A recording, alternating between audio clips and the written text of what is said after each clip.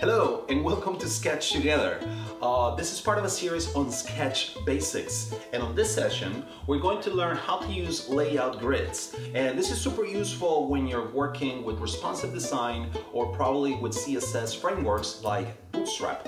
So it's going to probably help you a lot in your workflow and make your designs pixel perfect. Oh, I hate that word, but anyway, yeah, it's going to help you do that. So let's go ahead and do that. Okay, so let's learn how to work with layout grids. Layout grids will come in pretty handy if you're using CSS frameworks like Bootstrap. So, and usually these layout grids have around 12 columns or 6 columns or 8, but usually it's around 12 columns. So let's take a look at what you can do. So as you can see here, there's a grayed out area, and that's my layout grid that is being seen on my artboard.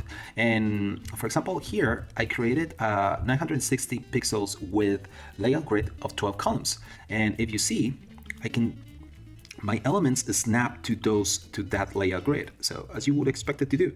Now automatically the spacing and the sizing adjust to that gutter of 30 pixels. So let's see how I did it. So over here, I select my artboard and I go to View, Canvas, Layout Settings.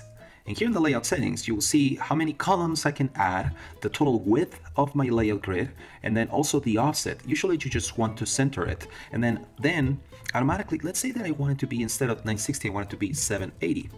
So if I were to do that, automatically you can see being updated here in the back, and it changed the gutter width. It made the calculation to 15 pixels, and that way I can keep it at 12 columns, and my offset is the same. I can center it, and that way it will center it here, and I can say, you know what, the gutter should actually remain at 30, and then after that it will make the calculations and it will change the column width.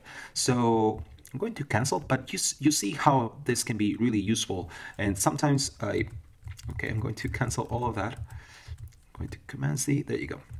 So, and for example here, when you're working with responsive, that was a layout grid for 960 pixels, but sometimes you want it to be 1200 pixels. And you can do that easily if you select that artboard and go to View, Canvas, and then click on Layout Settings, and you edit it. Something that comes pretty handy for me is using a website that's called Grid Calculator. And here I can have a calculator that just tells me before I apply something. I can say 1200 pixels, and you know what, it's going to be 12 columns, and the gutter width should be 30, and my margins should be half of that, so it should be 15. And see how it's 70, 30, and I can see it here, it's 1200 pixels. This is the biggest size when you're using a fixed width on Bootstrap, for example. So I can see that same thing is being applied over here. If I go to View, Canvas, Layout Settings, it's 1200 pixels, 30 pixels gutter, and the column width is 70. And here I checked on gutter on the outside, so there's 50 pixels here and then 50 pixels over here on the right. So yeah, if you don't want the gutter on the outside, you can just remove that. And that's it. Hopefully this helps you on your workflow and be a better designer using Sketch.